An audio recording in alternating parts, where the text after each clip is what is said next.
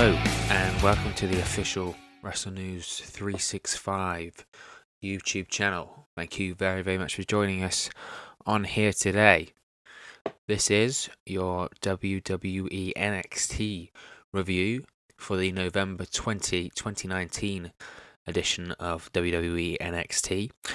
As always, this week WWE NXT emanated from Winter Park, Florida at Full Sail University, the home of NXT for several years now, for yet another live 2-hour episode on the USA Network. So, how do our reviews work? Well, to give you a little breakdown, we'll break down every segment of the show. I'll give you my thoughts on tonight's proceedings, and we'll also see what you, our great followers, all thought of tonight's episode. At the end of every episode of WWE NXT, we send out a Twitter post on our official Twitter account at 365Wrestle, asking our followers to describe WWE NXT in 3 words. At the end of this review, we'll take a look at some of your responses and pick out some of my favourites, both positive and negative, and check out your opinions on the show. So make sure you stay till the end of the video to see if you made the list, as Chris Jericho would say. We open the show with NXT General Manager William Regal waiting by the door that Triple H had promised to leave open Monday night on Raw. Triple H ended Monday night by saying, heading into Survivor Series due to NXT invading Raw and SmackDown several times, that he would leave the door open for any WWE Raw or SmackDown superstar to arrive at NXT on Wednesday. So, who walked through the door? We see none other than Raw Women's Champion Becky Lynch walk through. Nice to have you back, William Regal says. Becky Lynch then enters the NXT arena and makes her way to the ring. There were some boos initially, but the majority give the man Becky chance and seemed relatively pleased to have her back on NXT television and in the NXT arena. I think deep down even the people that were booing her were glad to get her back. They obviously, when they purchased their tickets for this show of NXT, they didn't expect to see who is the face of the WWE Women's Division at the time, so they must have been happy with that. It's been a while, Becky says, but you won't have to wait much longer. She said regardless of Triple H's invitation on Raw, she was going to come back anyway. She says that Sasha Banks is holding Bayley back on SmackDown and calls her a blue-haired Bayley buddy. Crowd chants Shayna is going to kill you at Becky Lynch, but Becky responds to that and says she's not going to hide. She's on Shayna's show under her lights, and what's Shayna going to do about it? Calling Shayna out, apparently, to have a confrontation in the ring, but Shayna Baszler does not interrupt her. Rhea Ripley interrupts, which changes the chance of Shayna's going to kill you to Rhea's going to kill you. Rhea says, so you're the man. It would appear so. Not if you ask Ric Flair, even though he would try to trademark it a million times. Rhea says, if you're the man, let's see if you have a set of balls. Gets a ooh from the crowd, of course. There's nothing worse or gets a better reaction in WWE than talking about another person's testicles or calling him a bitch. That seems to be the go-to, doesn't it? And then we have a match. Out comes a referee, and Becky Lynch and Rhea Ripley are going one-on-one. Rhea hits an electric chair to Becky onto the apron. Becky and Rhea trade strikes in the ring. Rhea throws Becky off the top rope, and they both trade strikes in the ring to boos and cheers. The classic boo on one punch and cheer on the other punch, or yay on the other punch. Rhea hits top rope superplex onto Lynch, with which receives chants of NXT from the crowd. The crowd were into it, but the match didn't get a finish as you would expect for 2 protected babyfaces. Out comes Shayna Baszler and the NXT Horsewomen to attack both Becky Lynch and Rhea Ripley. But Lynch fights them all off. She is the man after all. Ripley and Lynch then take out Jessamine Duke and Maria Shafir in the ring, and their match would appear to be a double DQ or a no contest or something like that. We then see the arrival of the Revival. Didn't mean to rhyme there, but just did it anyway. You can have that for free. They're escorted in the arena by security as they are SmackDown superstars, and they don't want to be jumped by NXT stars. I thought this was a fun opener. It didn't give too much away, which was good. The crowd was obviously into it. They weren't expecting to see Becky Lynch, and the Full Sail crowd are really into Rhea Ripley. And I think she more than held her own. Mostly basic offense. We didn't see anything too crazy, but I think that's a future big money feud right there between those two. Rhea Ripley obviously is incredibly young, and Becky Lynch still has several years in her. So once Rhea Ripley goes to either Raw or SmackDown, I think we have a good long-term future program between those two. My only thing is I wouldn't be completely sure if Rhea Ripley's a babyface. I think she can be a big dominating heel. That's where her money is. When she goes against someone like Becky Lynch, she has to play the heel role. She plays the power role. She's a very strong competitor, and I think that's where her money would be and will be in the future. Obviously in NXT, she has to be a babyface because the top female heel there is Shayna Baszler, and you have other top heels like Io Shirai and Bianca Belair, so it doesn't make any sense for her to be a heel at the moment. But I do think her money's there in the future, absolutely. Next, we have Kona Reeves comes out, but before he can actually even get in the ring, he gets completely wiped out by Ricochet, out of nowhere, completely out of the view of the camera. It was shot really, really well. It's funny that we saw a similar thing on AEW Dynamite tonight, with Darby Allin doing the same thing in the Jon Moxley match. They basically shoot the person making the entrance, in this case Kona Reeves, and just out of nowhere you see Ricochet with a huge dropkick, absolutely takes out Kona Reeves. That's real superhero shit right there, not coming out in weird tights and jumping around on Raw. That's real stuff. After that follows Kona Reeves' original opponent would be Matt Riddle. So it would appear that we have Ricochet versus Matt Riddle in a dream match right now.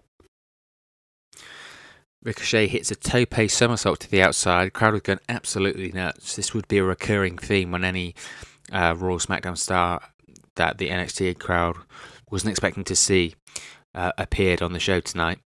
Ricochet goes for a standing shooting star press, but he's actually countered into a triangle choke and a cross arm breaker, which is a really creative spot, really fun spot. I really like spots that are so seamless like that, especially counters that are so seamless. They always get a great reaction, especially when they're inventive and people haven't seen them before like this. It was a really terrific spot.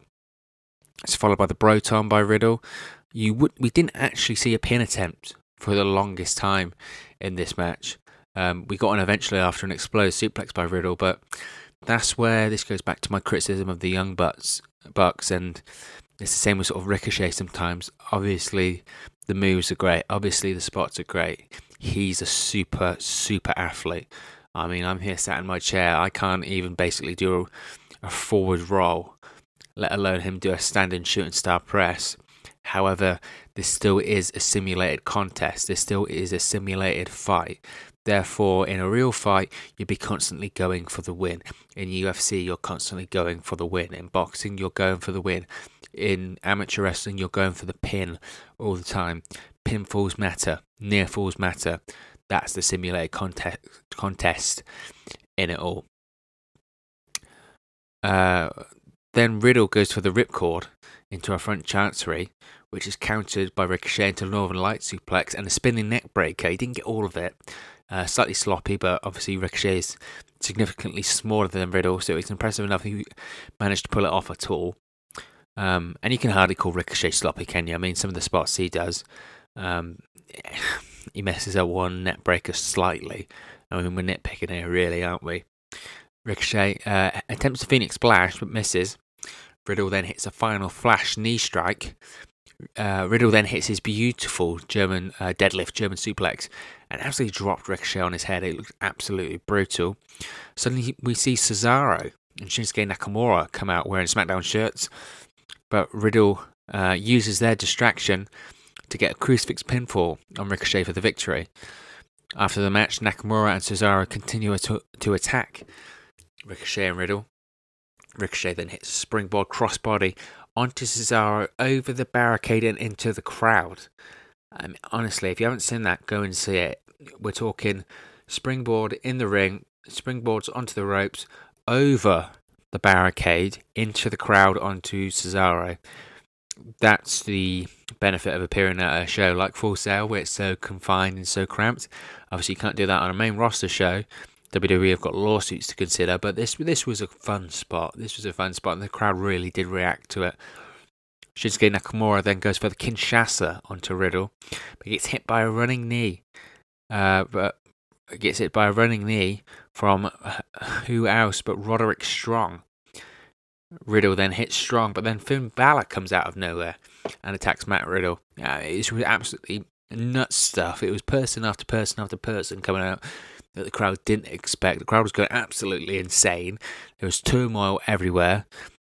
Balor then hits a double stomp to Matt Riddle, but Riddle turns the tide with a final flash to Balor.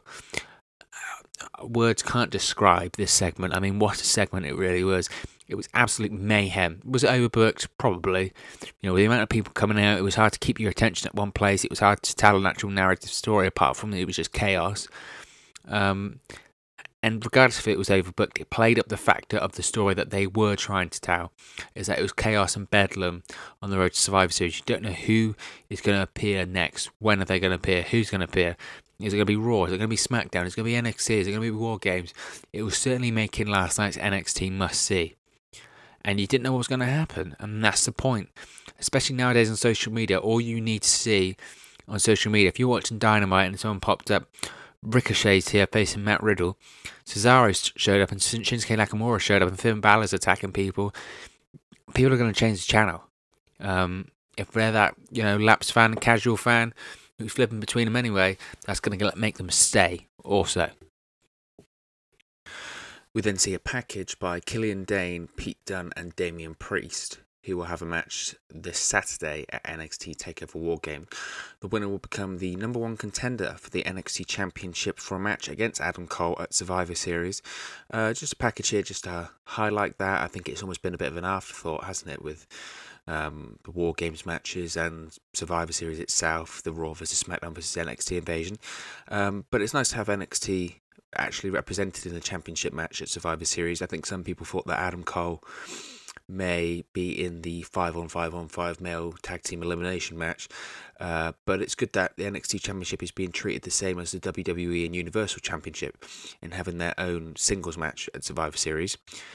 We then go on to see the match that was advertised for the show, The Revival, facing the NXT Tag Team Champions Kyle O'Reilly and Bobby Fish of the Undisputed Era.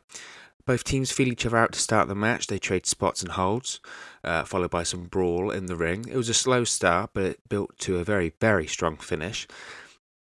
Scott Dawson goes for a suplex with both Dawson and O'Reilly falling out of the ring. There's a double suplex to Dash Wilder for a 1 count.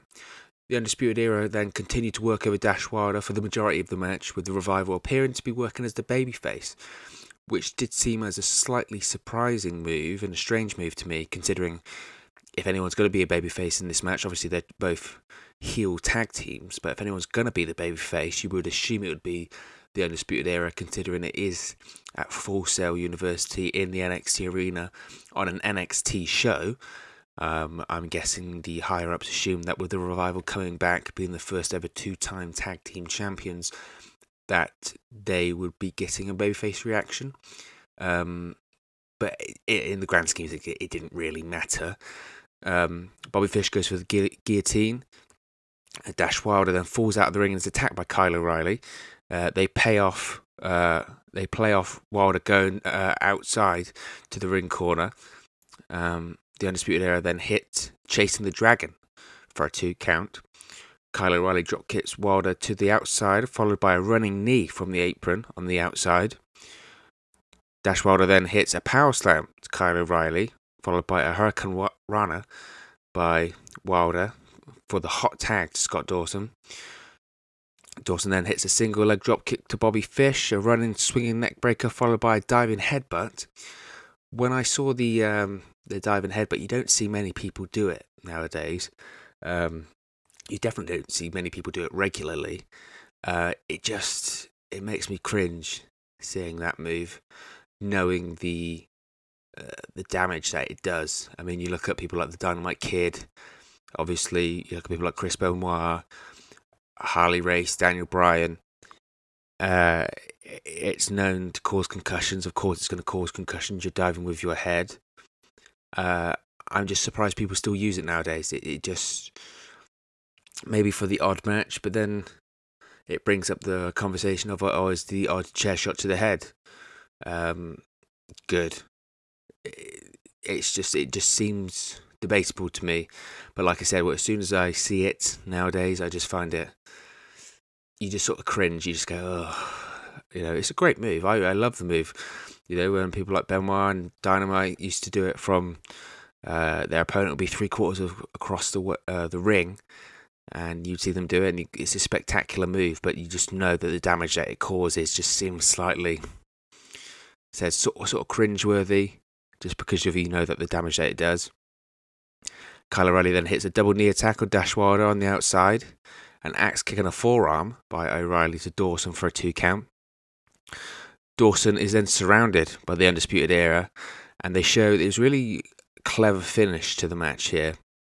You have in the ring Scott Dawson surrounded by the Undisputed Era, and then you sort of see Dash Wilder struggling to make it to his feet on the outside, and Scott Dawson sort of looks over to him and knows that he's in trouble as he's surrounded by Kyle O'Reilly and Bobby Fish. Scott Dawson says, kiss my ass, and then is hit with a high-low total elimination that the Eliminators used to do in ECW, whatever you want to call it, for the victory. And just, I haven't done it justice, I would say, with talking through it there, but just what a match. Talk about tag team wrestling. You can talk about the Young Bucks, you can talk about the Lucha Brothers, you can talk about the Young Bucks versus the Lucha Brothers in the matches that they had earlier this year. But this is as good a tag team wrestling match that you will see. In terms of psychology, in terms of tag team maneuvers, in terms of a slow start that slowly built up to a strong finish and a quick finish. This wasn't multiple spots, high spots throughout the match. This was good psychological tag team wrestling. Absolutely fantastic action. As I said, they built off slow. They cut off the ring. The Undisputed Era did cut off the ring, focusing on Dash Wilder with a slow build to a hot finish. Just great psychology, great tag team action, at tag team use, tag team strategy, and use of the tag rope. That is something that's lost. At one point, they had Dash Wilder, he attacked, I think it's Kyle O'Reilly on the apron, on sort of one side of the apron, and to do the sort of blind tag, they go for, what's it called, Power and Glory or something like that. And as he's going for it, basically the move is that Scott Dawson does a superplex, Dash Wilder does a flying splash. And before he goes to the opposite corner to do the splash, he runs to the corner and holds a tag rope before he makes a tag. Just little things like that. Little things just make it absolutely tremendous. There was a slightly nasty botch in the match where Scott Dawson goes to jump over Bobby Fish from the top rope, but Dawson's knee hits like Fish straight in the face. It looks like a nasty botch, and it was just a bit rough. And we did have some false finishes, which was nice. The Revival hit a Shatter Machine on Bobby Fish, but Kyle O'Reilly sort of pulled Scott Dawson out of the ring, so the Revival did have the match won at some point. A little nice throwback as well that I thought was fun is they had a sequence where there was a brainbuster by Scott Dawson onto Bobby Fish for a close 2 count, and then the Revival actually went to do DIY's finish, the sort of kick and knee strike to the back of the head. It was a similar move they used in their 2016 TakeOver match versus DIY, which was quite fun and a nice throwback. So just, yeah, I thought it was a tremendous match. It was, go out of your way to see it. If you're a fan of tag team wrestling, go and watch it. And if you're a fan of tag team wrestling and you're not a massive fan of the high spots that might not make as much sense psychology wise, go and watch this match. This is tag team wrestling. I can't really put it any simpler than that. We then see the Viking Raiders being separated from the Forgotten Sons in the parking lot, which implies that they're going to face off later on tonight. This is followed by a War Games package with music by the artist Poppy, who actually performed on NXT a few weeks ago. This was fantastic. They hope that it's not friendship. The team, especially Rhea Ripley's team, and even Shayna Baszler's team, it's not about friendship. It's risk versus reward. They talk about making history and going to war. This is just a great video package. This is awesome. You know when you see a great video package because when it finishes, the first thing you say, you go, "Oh, this was great. I'm really looking forward to Saturday's match." It gets you hyped for War Games, no doubt. I do think, I've said it a few times now, that I do think that the female War Games will be the main event of the show. As a first ever, it probably has to go on last, and it probably has the most heat out of any angle on the show right now. I mean, it's been that heavily featured and is that historic, and I think it will have a big turn also with Dakota Kai, which we'll touch on a bit later. But yeah, this video package is awesome. Go back and watch it. I will be completely honest, I'd never heard of Poppy before her appearance on NXT a few weeks ago, but this song's quite catchy as well, and it just fits in with the NXT War Games theme and the War Games match. So yeah, really enjoyable. Go and watch it. We then have the NXT UK Women's Champion, Kaylee Ray, versus Dakota Kai. Keep your eyes on her this weekend. Kaylee Ray goes for the gory bomb, but it's actually countered into a code red by Dakota Kai. Stiff kick by Dakota Kai to Kaylee Ray, excuse me, on the ring apron. Sounds like Kaylee Ray after this match. This was a stiff kick. Talk about snug. I mean, I say snug. I think she literally just kicked her straight in the face. It was an absolutely brutal kick.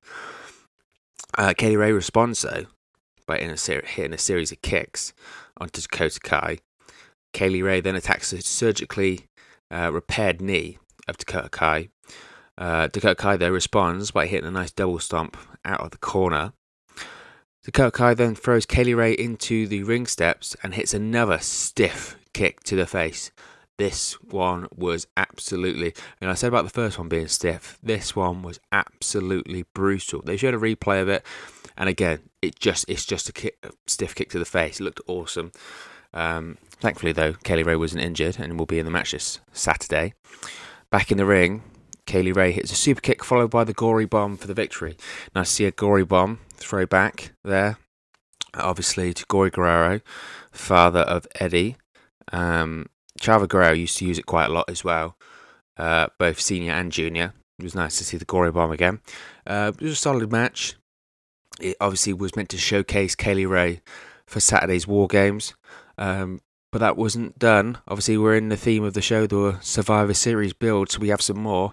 After the match, we see Carmella from Friday Night SmackDown appearing on the apron to distract Kaylee Ray. She's moonwalking on the apron, and she can moonwalk the how out of the apron. Moonwalks hard enough, doing it on the apron.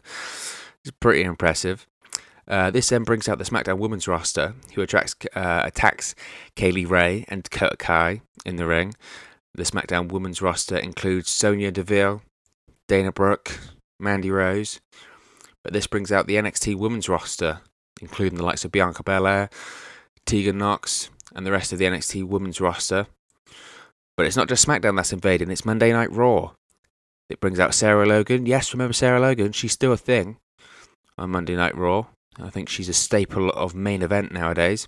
And Kairi Sane comes out to brawl with SmackDown and NXT.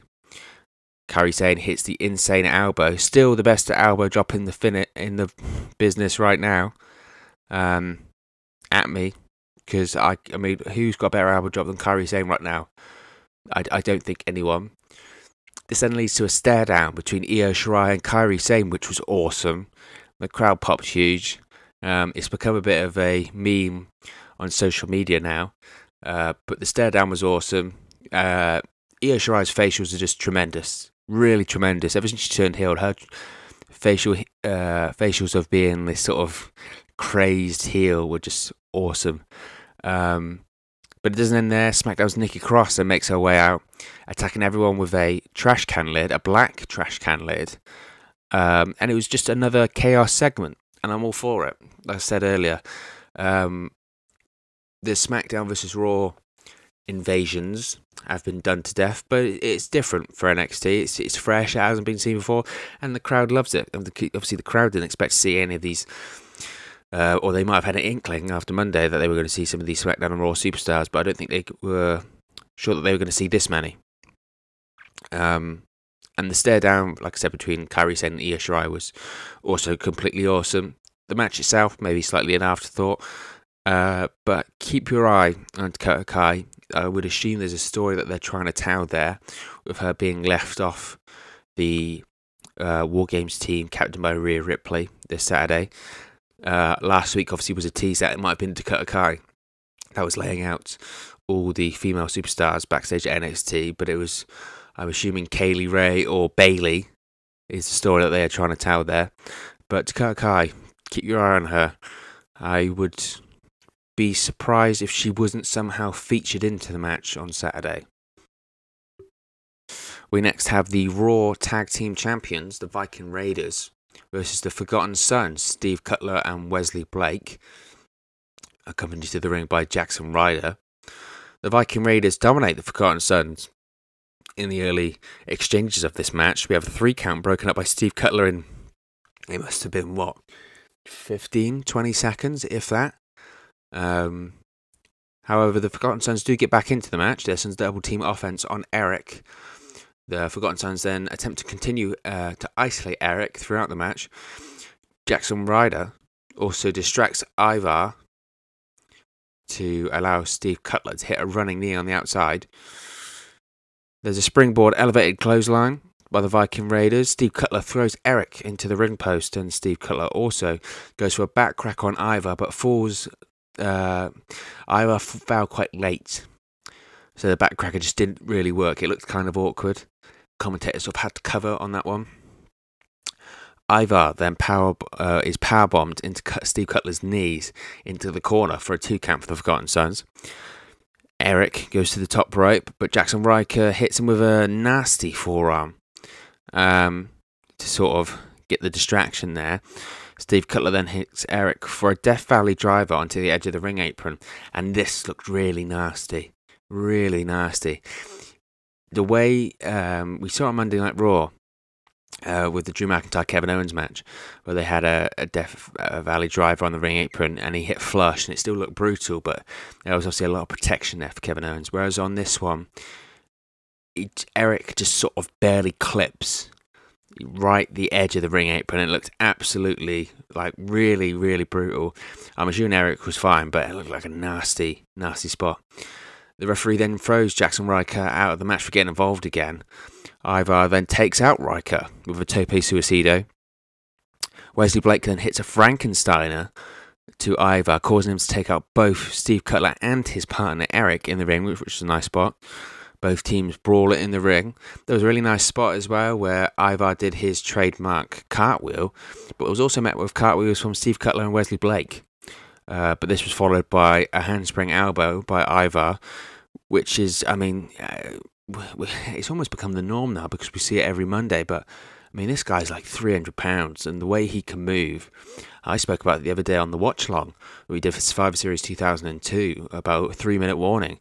When you had like the likes of Jamal and Rosie flying off the top rope, Ivar's the same. If could he be even more athletic? Maybe. I mean, it's outrageous. Yeah, not to sound cynical, but you sort of wonder how long can he keep it up with his body. I mean, it's got to play havoc on your joints, hasn't it? The Viking Raiders then hit the Viking Experience for the victory for the Raw Tag Team Champions. Honestly, the match had no business being that good. I mean, it was a cold match. It started off cold. No heat really between them. Obviously, I know they had the pull apart earlier on in the show in the parking lot. And it appeared in the opening exchanges that the Viking Raiders would win it in about 10 seconds. But after that, I mean, it just got better and better and better. I know the Forgotten Sons are a bit, some of the crowd aren't really... my alarm goes off there. I know the Viking Raiders aren't really the crowd's favourite at Full Sail, and I know they're not really the fans' favourite on social media. But the crowd loved it. Absolutely loved it. The Viking Raiders are one hell of a tag team. Are they the best in the WWE right now? I mean, it's difficult to argue. I mean, they have to be in the conversation, don't they? Maybe not including NXT, Bobby Fish and Kyle O'Reilly. I mean, we'll see them compete against each other at the weekend. But it's got to be in the conversation. I mean, you could argue with like the likes of the Revival. Are they a better tag team? Probably the Revival, probably. But in terms of being hot right now, in terms of victories, in terms of putting on matches, I mean, the Viking Raiders have to be up there. But the Forgotten Sons did really hold their own in this match, I thought, as well. I thought it was a great showing from Steve Cutler and Wesley Blake. It was just a really good match. And for all the things that happened on this week's episode of NXT, people won't talk about this match. It will sort of fly under the radar, but it's one to see. So if you do want to pick up some matches and not watch the whole episode of NXT this week, this would be a match to see. It was fun. It was fun, and that's the most important thing. Especially with the Viking Raiders, their matches tend to be fun. They do tend to follow the same formula. You know, you have Eric doing the ground and pound, and if anyone's going to work over a member of the Viking Raiders, it's Eric. But when Ivar gets that hot tag and he starts flying around the ring, I mean, it's something else. It's a sight to see. Their matches are just fun, and that's what wrestling should be sometimes. It should be fun. So yeah, I enjoyed this one. We then get a promo package from Adam Cole, hyping his NXT Championship match at Survivor Series against either Pete Dunne, Damian Priest, or Killian Dane. I think this was needed, as obviously the NXT Championship match being on Survivor Series has almost been a bit of a late addition and slightly a slight afterthought. But it made me think during when they were throwing this promo package that I'm assuming then if we have your SmackDown and Raw announced team, then we'll have your NXT announced team at Survivor Series. Which, if that's the case, it'll be awesome to hear Mauro Ranallo calling a I don't even want to call it a main roster pay-per-view anymore, but it'll be nice to see him calling, you know, a WWE pay-per-view for the first time since, what's got to be Elimination Chamber 2017, I believe, when he was still calling SmackDown. So that's going to be awesome. I'm really happy for Mauro Ranallo. He's the best commentator in the business today and deserves as much exposure and success as he gets. We then have the main event, Dominik Dijakovic versus the NXT champion Adam Cole in a ladder match, with the winner getting the War Games advantage for their team this Saturday at NXT TakeOver War Games. The match starts with Adam Cole working over Dijakovic early. Dijakovic then goes for the ladder, but Adam Cole drop kicks the ladder into Dijakovic. Dijakovic then kicks the ladder into Adam Cole and then slams the ladder across the body of the NXT champion. The ladder then, it was quite a fun spot where after the spot of slamming the body of Adam Cole against the ladder then actually accidentally falls onto the knee of Adam Cole, who just goes with it. He just sold it really well, and it's just little things like that. It's the nuances that I really like with those sort of things.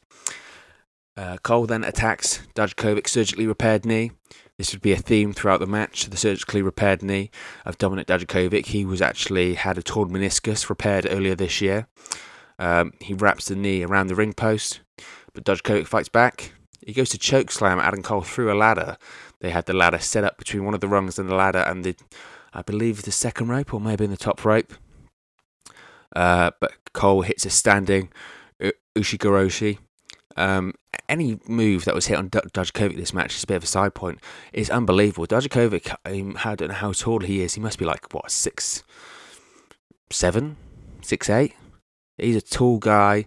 He's 270 pounds, and some of his athleticism, obviously, we said in the matches he had with Keith Lee previously, are just spectacular. He's a spectacular athlete, Dijakovic.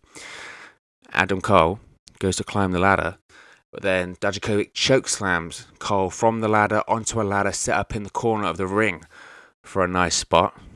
Dijakovic goes for the Feast Your Eyes, but Cole counters. The Feast Your Eyes is a sort of torture rack move into a knee strike, but Cole counters and actually climbs the ladder, but Dijakovic prevents Cole from climbing it. However, Cole turns this into the most beautiful Panama sunrise you will see. He absolutely spikes Dijakovic, and like I said, Dijakovic is so athletic. I mean, Dijakovic essentially just jumps and lands on his head. I mean, the Panama Sunrise, the Canadian Destroyer, whatever you want to call it, is an absolutely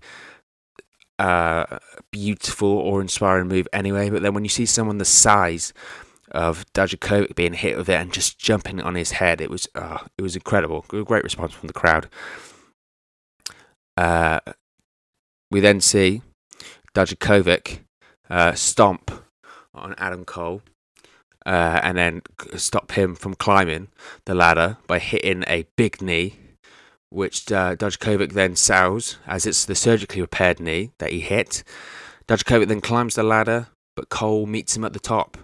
And then Adam Cole smashes the briefcase into the face. They had a briefcase hanging above the ring for the symbolic nature of the advantage for War Games. They smashed the briefcase into the face of Dijakovic. He falls off the top of the ladder and through the ladder set up between the ladder rungs and the ring post. It wasn't a super long match. I don't think they had loads of time left, especially for the other things they wanted to get in after this match. But it was still excellent. Still an excellent ladder match. And Adam Cole recently has been on absolute fire with his recent performances. You think of the month he's had, the matches with Seth Rollins on Raw, Daniel Bryan on SmackDown, and some of the matches he's had on NXT now, the ladder match, Dominic Dijakovic. Talk about a month. He's really stepped up to the plate, and not only has he stepped up to the plate, but he's got a broken hand, broken wrist at the moment. So it's just been absolutely, he is NXT at the moment. He is the guy on NXT, and you hear the compliments that the likes of Triple H and Shawn Michaels paid to him. They know what they've got in Adam Cole, and he's definitely the guy to carry NXT on his back at the moment.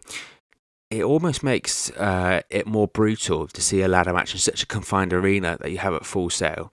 The hits, the strikes, the bumps through the ladders just have that extra sting to it. With it being such a confined space, sometimes the noise can get lost in a large arena. But post-match, we're not done here. Out come the remaining members of the Undisputed Era to clap Adam Cole for his victory and give them the advantage this Saturday at War Games. But they're met by the members of the SmackDown roster we saw earlier in the show, those being Cesaro, Intercontinental Champion Shinsuke Nakamura, and the Revival.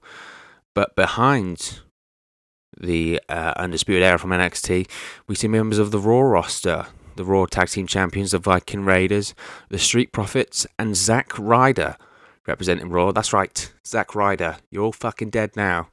Yeah, you all fucked up. Zack Ryder's here. Okay? They might as well just cut the show now. Zack Ryder's going to kick your ass. Apparently, he must be fully recovered from the attack by AOP on Monday and medically cleared to brawl at Full Sail. Kayfabe is dead, my friends. Absolutely dead. This then leads to a Raw versus NXT versus SmackDown brawl at ringside. But then in the ring, shockingly, appears Drew McIntyre. And he hits a beautiful Claymore kick on Dominic Dijakovic. And then tells the Cam to suck it, which was nice of him. Nice throw to Triple H there. Claymore kick, by the way. One of my favourite finishes in professional wrestling at the moment. It's absolutely awesome. Especially when you see someone the size of Drew McIntyre do it. But then we're talking of size. This brings in Keith Lee, who enters the ring. Keith Lee versus Drew McIntyre. That's a match I want to see. Hopefully we can see that match one day. Keith Lee, who has grown on me every single time I see him. He is just... I wasn't sold on him when I first saw him, I'll be honest. I hadn't seen a lot of him. I hadn't seen his work in Evolve. But you just watched him in the ring a couple of times, and he's phenomenal. He then hits the Spirit Bomb, he being Keith Lee, pronouns pal. A set-out powerbomb onto Drew McIntyre.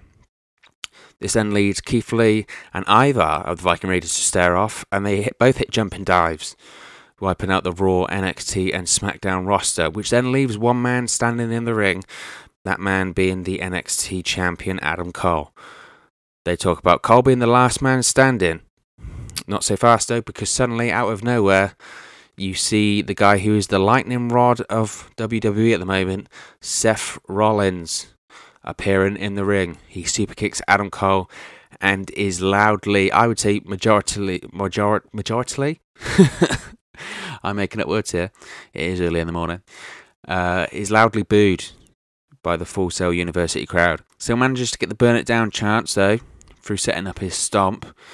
But these chants bring out Tommaso Ciampa, who teases going into the ring, but then actually kicks Adam Cole in the face, which I liked. You know, it's not all about Survivor Series. Obviously, it's a big deal being NXT, being involved in Survivor Series. It's not all about Survivor Series. We still have a takeover match. And Adam Cole is still opposite team captains of War Games with Tommaso Ciampa. And Tommaso Ciampa still wants his NXT championship back. So it would make sense for him to kick Adam Cole in the face, and he does it. So I like that. Little subtle things there. We then get loud chants of Seth's not cool. Seth's not cool. We'll give him something to tweet about for sure. Maybe you should follow CM Punk's advice to stay off of Twitter. Tommaso Ciampa and then Rollins brawl in the ring to end the show, which was a fun ending. Like I said, I enjoyed the SmackDown and Raw invasion this week. They had some big stars on the show. When I recorded the AEW Dynamite review earlier, we didn't have the ratings in, but this week we actually have the first NXT ratings victory over AEW for the first time in 8 weeks. I was slightly surprised, not totally surprised, slightly surprised. Obviously, in my prediction, I said that I thought AEW would still get the victory. They didn't.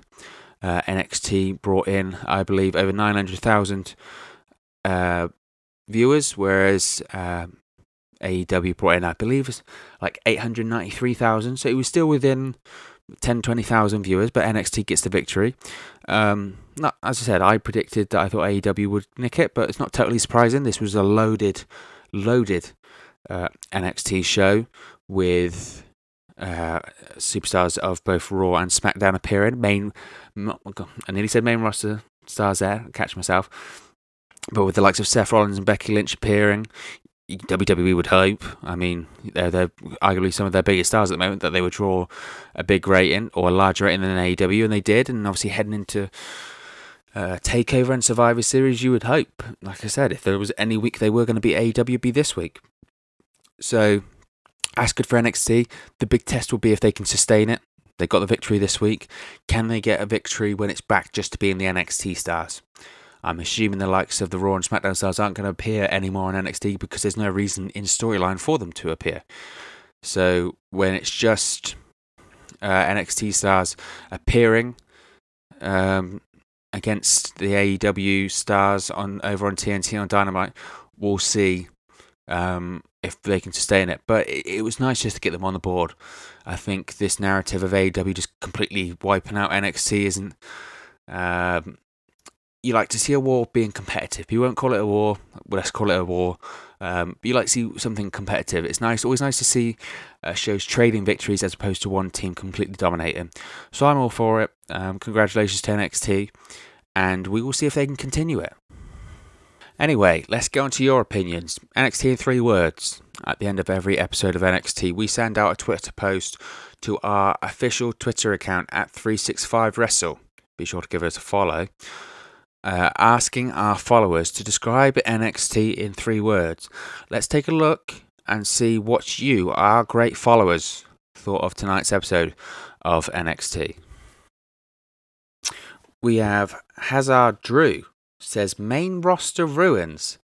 I think they're referring to that you have the sort of main roster stars like the likes of Seth Rollins and Becky Lynch and Cesaro and Ricochet all appearing tonight, and the Revival, of course, and just in that NXT setting, that sort of less cartoony, stupid, dumb WWE corporate setting, they just seem so much better and so much freer. Obviously, I know NXT is still heavily scripted, but it's taken a lot more seriously, and the storylines are a lot more serious than the likes you will see in WWE, and it's just refreshing to see them presented and highlighted in such a... I mean, NXT, talk about a sports-centric show. The most sports-centric show probably is NXT at the moment in WWE, isn't it? So I can understand that, but then people can say it's just about adjusting to the main roster. And NXT is the main roster, of course. We then see Love Mixer 5 say the A show. Obviously, SmackDown hasn't yet been broadcast this week, but I think it's a safe bet that most likely NXT probably is the A show this week. We then have Music Addict 512 say amazing wrestling matches. Hard to argue. Hard to argue this week. We've got Hi, I Love WWE says better than AEW. Again, probably hard to argue this week. I mean, There were two absolutely fantastic shows. I really enjoyed Dynamite this week. In comparison, probably NXT did nick it this week in terms of the quality of the show. Like I said, it was a stacked NXT show, a great NXT show, and a fun NXT show. It will just be a case of whether they can sustain it next week. Pete Burns _Pete Burns 13 says didn't watch it, so he might not show what the all the fuss is about. AJM94X says the best ever. Obviously, they're a big fan of tonight's episode. Is it the best episode of NXT ever? I'm not sure about that one, but it's a big statement. But obviously, they enjoyed the show. Undertaker013 says freaking damn fun. Sounds like AJ Styles there, but it was fun. Absolutely. It was a really fun show, and I think that's the most important thing for NXT. If you want to, obviously, and it's the formula that's worked this week, if you want to have a show that's going to be AEW, make it fun, and both shows are fun, to be fair, NXT and AEW. My favourite night of the wrestling week at the moment. That's not that hard, really, is it? Pinto Beans 20 says the main roster. Hard to argue. We then have a tweet from Director AMD, which says called up too soon. I would agree with that one. There sometimes is this, or in the past, I'm not sure as much now, considering that NXT is considered a third brand and not developmental. But some stars are just called up too quickly to the main roster, and it's hurt them a lot. I mean, do we need to even go on about someone like EC3?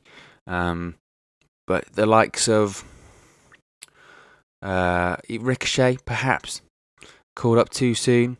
Definitely the likes of people like Zack Ryder. I mean, obviously, I know they're not called up too soon, but they should be in NXT. There's nothing for them up there in the main roster. Sorry, I catch myself again on Raw or SmackDown.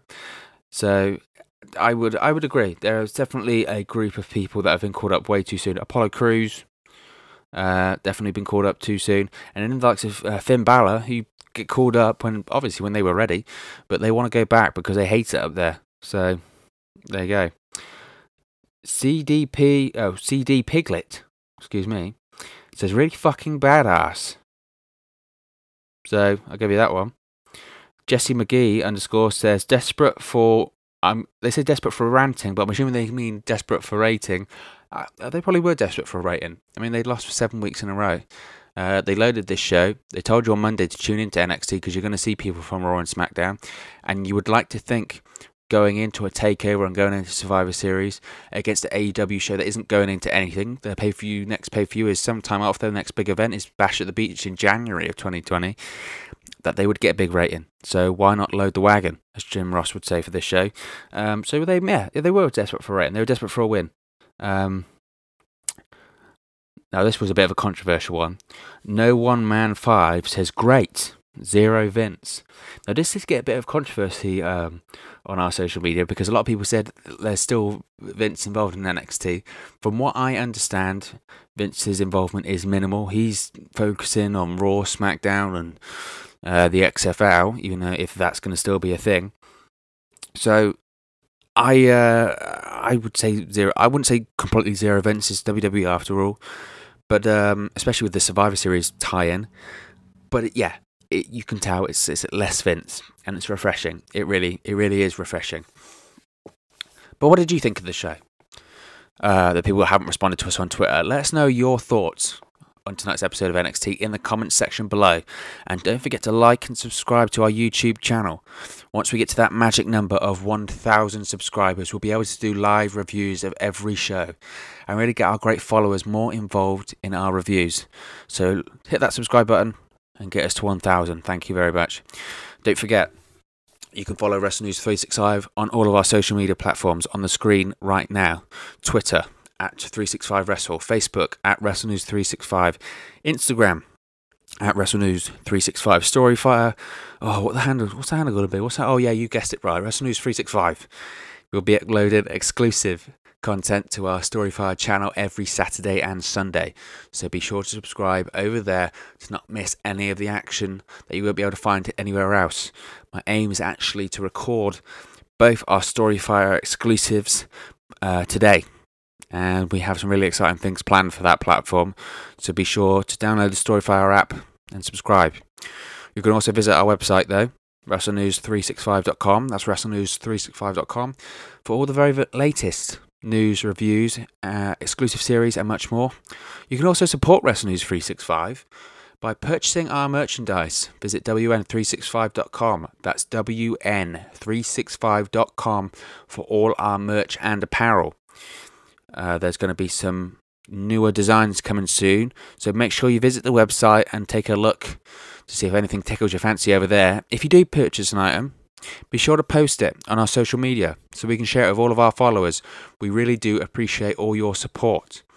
Thank you very much for watching, listening, streaming, or however you've come across this video today. We really appreciate it, and we'll speak with you again soon.